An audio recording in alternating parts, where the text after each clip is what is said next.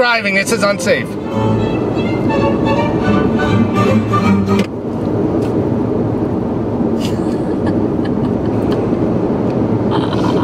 No.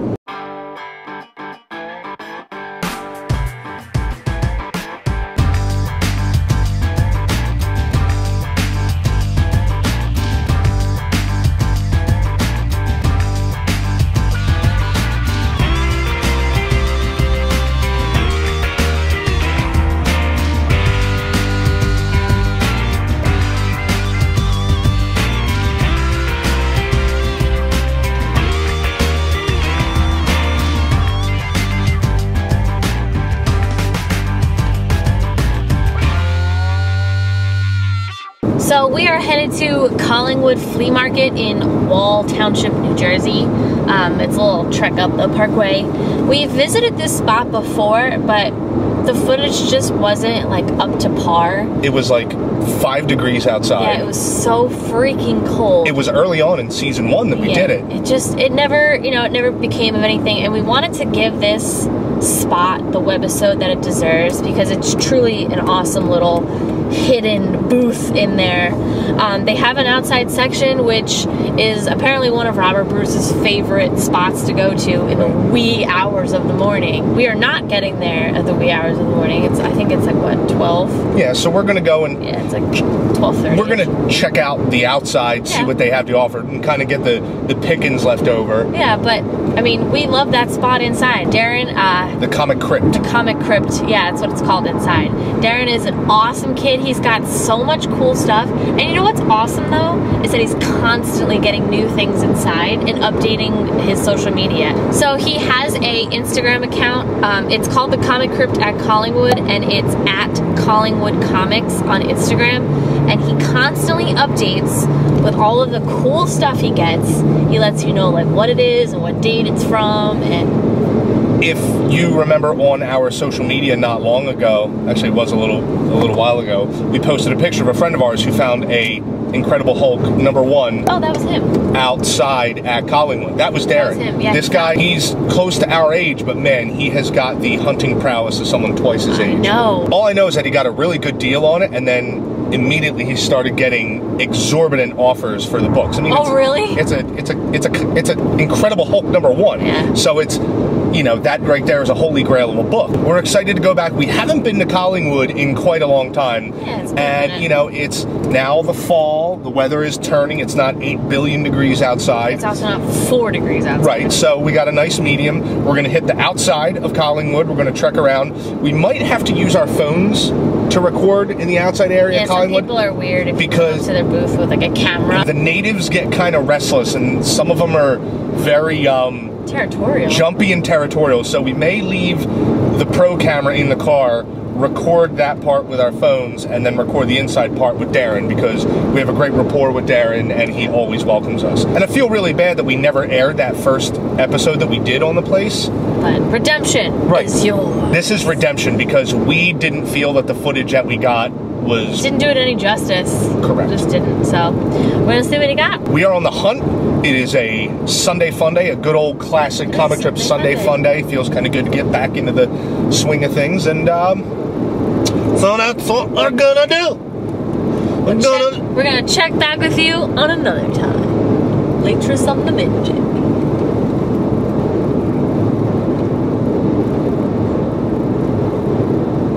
Come at me, bro. What? I hope that doesn't smell. I don't think it will.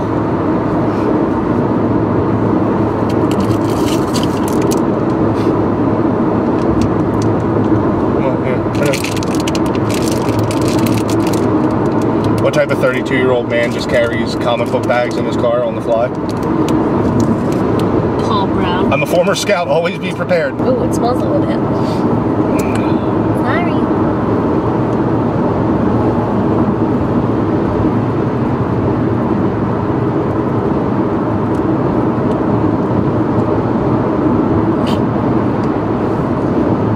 Batch. You're gonna take 100 batch. B as in batch. Wow. Loud and clear. Yep. Roger that.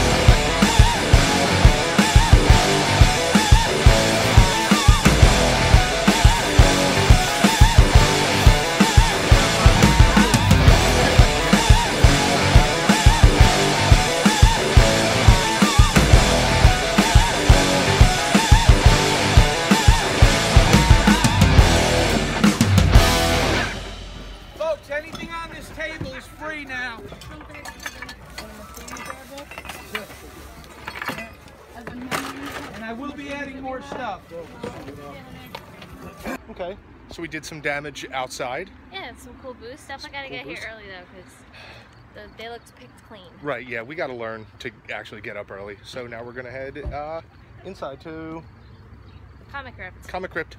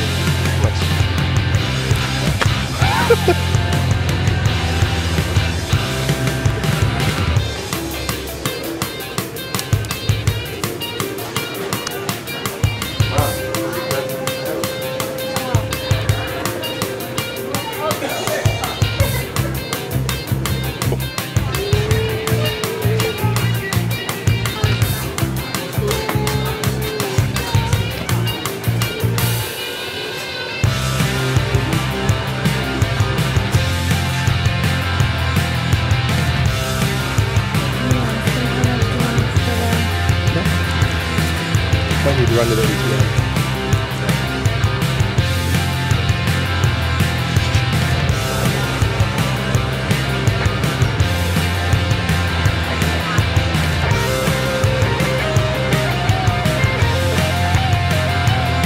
Oh, look at that.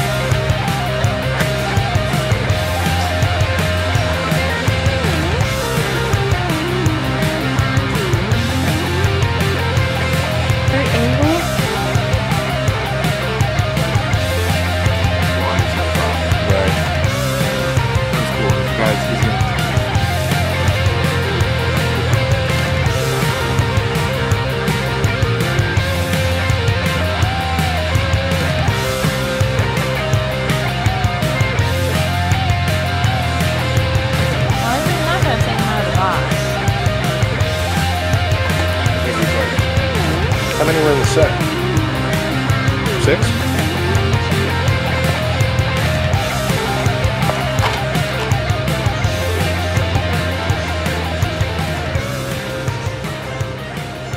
What's your favorite part about doing this living this whole crazy life? My favorite part is just that, like, this is a great way to spend my weekends. You know, like, even on a bad weekend, if it rains outside, no one comes in, I'm still surrounded by comic books, wrestling toys, and records all the time. So I just get to, like, do all the cool stuff that I really enjoy being around anyway, and now I get paid a little bit to do it.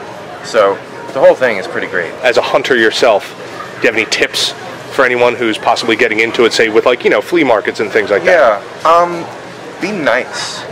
Like, be nice and don't lie to people about stuff either, you know? Like, I try to be very honest with people and tell them, I'll give you this much for something. Yes, you know, I know it's worth more, but I have to be able to make money too, you know? I don't try to tell people, oh, this is garbage, it's only worth $1, and then I come in and sell it for $100, you know? Like, I'm not going to give them $90 for it either, because then I don't make any money. I try to be nice, and especially, you deal with the same sellers all the time at the flea market. There's a lot of people outside, and they're the same people every week. You got to be honest with them, and I'll tell them, look, you're going to get more money selling this out here for $1 or $2 than I would make it on the inside, so, like, you know, you take it, and you make the money, and I'll make the money next time.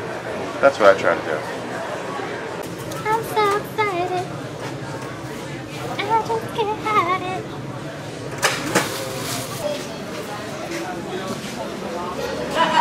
Jose.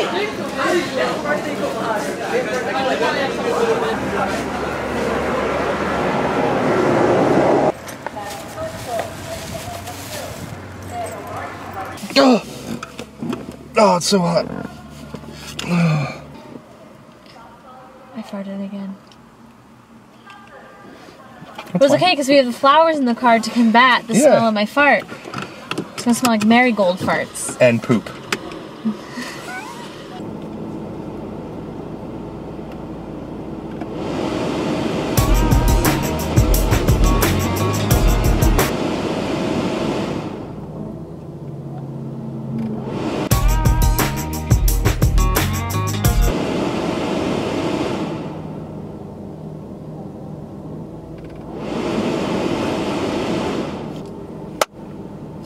Collingwood Farmers Market. This is a great spot. Like I said, you got to get there early if you're gonna really like prowl the outside section, because they start packing up, you know. By the time we get here, they're getting ready to leave. The fact that we get there late, we do sometimes get the cool leftovers. Yeah, we get the leftovers. The people who are just like, all right, yeah, take, you know, whatever, just give us this much. I found this Action Masters die-cast set of Star Wars. These came out in 1994. This was right around when the movie was being redone, right? These are heavy. Yeah, they're heavy. They're die-cast metal. They're just cool, and I've never seen this set before. The box? So the guy was, he wanted to get rid of it. So like, what, 20 bucks for that? I think it was 15. 15, yeah. 15 bucks for that. Beetlejuice! Found another Beetlejuice toy. This is not part of the original line. This is part of the, oh, hey, it's the late 80s, early 90s. We're just going to make a bunch of characters that don't actually exist and put them in an action figure, and you're going to shut up and buy them. Yeah. $5. Then the guy had the set of the,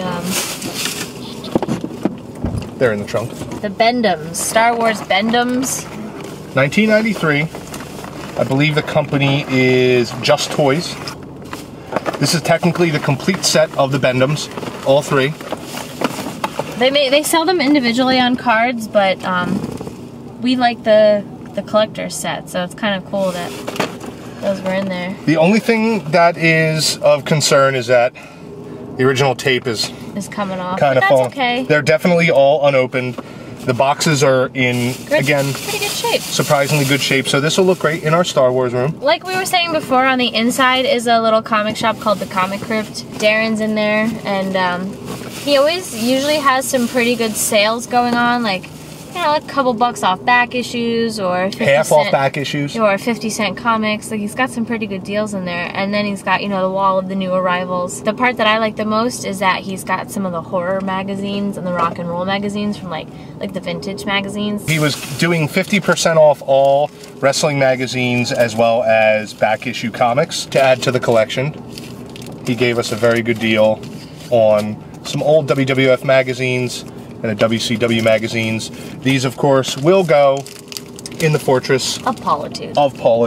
Then we just got some comic books, you know, a few back issues here and there. 50% off the back issues. Can't really complain. It's got a nice stack of books. Marvel Team Up Spider-Man and Daredevil, number 141. That's a good book. Got that for $10 because it's 50% off. And then we actually just stocked up on a bunch of Avengers, a lot of Avengers, that ended up being either $1 or $1.50 per issue. TV Guide. Just, it's got a whole, you know, it's got a Hulk Hogan thing on it. So in the case, like right where you check out, where he's got his register and stuff. So he had all 6 of the Happy Tree Friends vinyls. This series to me was just so freaking funny because it's a bunch of like cute little animals, but like they turn into like these crazy murderous cartoons. It's a really funny series. If you like that kind of humor from South Park with the furry friends where like they're the nice animals in the woods and then they turn out to be like satanic cannibals. If you like that kind of stuff, I definitely recommend checking out this series because it's really freaking funny. Here's what I love about the Comic Crypt. Darren. That's what I love about the Comic Crypt. Darren is one of those people that knows exactly what he has. And what it's worth. Let's not, you know, split hairs here. Down to brass tacks, he knows what he has. The part that I love about Darren is that he is always willing to give someone a deal. If he sees that you like something, especially if you're a regular, and if you're nice, you're a good person, he's gonna help you out. Granted, he gets some good stuff. We passed up a New Teen Titans #2 for a second time. It's just Star Wars #1. Star Wars #1. That was cool too. We found the first Poison Ivy as well. He had some pretty darn good books. We're not looking to spend $40, $50 per issue of a comic book. I love the Comic Crypt because Darren is a solid dude. He's in it for the right reasons, and he himself is also a collector. Yes, he's a seller, but it seems like more so he's a collector. Darren, you're a good dude. I love your shop. Comic Crypt.